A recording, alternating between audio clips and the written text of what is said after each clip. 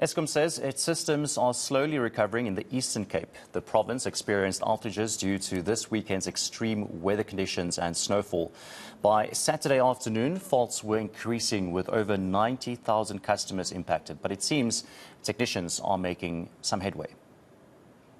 No, I think our recovery plan is working very well. We've got technicians on the ground. We've reinforced our teams in the various areas where we have challenges.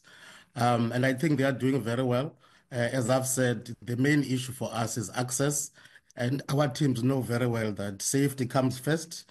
If access is an issue, we pause, and then we'll be able to enter when access is when the roads are cleared.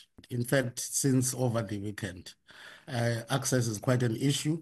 You'll recall that areas like Stekspruit, areas like Matatiel, where we still have some serious challenges, access is an issue. We still have challenges around Coffee Bay as well on the coastal belt, Coffee Bay, Elliotdale, and the Zanzibar areas. But the weather, I was checking the weather looks promising.